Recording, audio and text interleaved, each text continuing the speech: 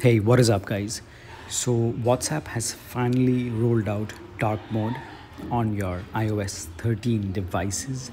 So, if your device is running iOS 13 and above, you can get dark mode.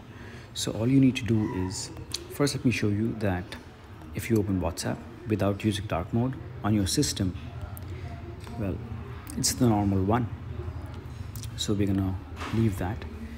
Now, from the drop down, if we long press on the brightness and turn on dark mode for the system, you can also do this by going into settings and going into display and brightness and enabling dark mode or light mode. So right now I've already enabled it, it's in dark mode.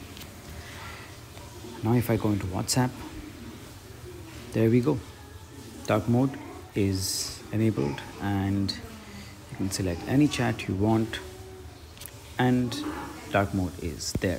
So it's as simple as that, guys.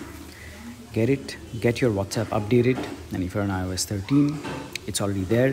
For other devices, it's coming soon. So thank you so much for watching, and I'll catch you guys in the next one. Cheers.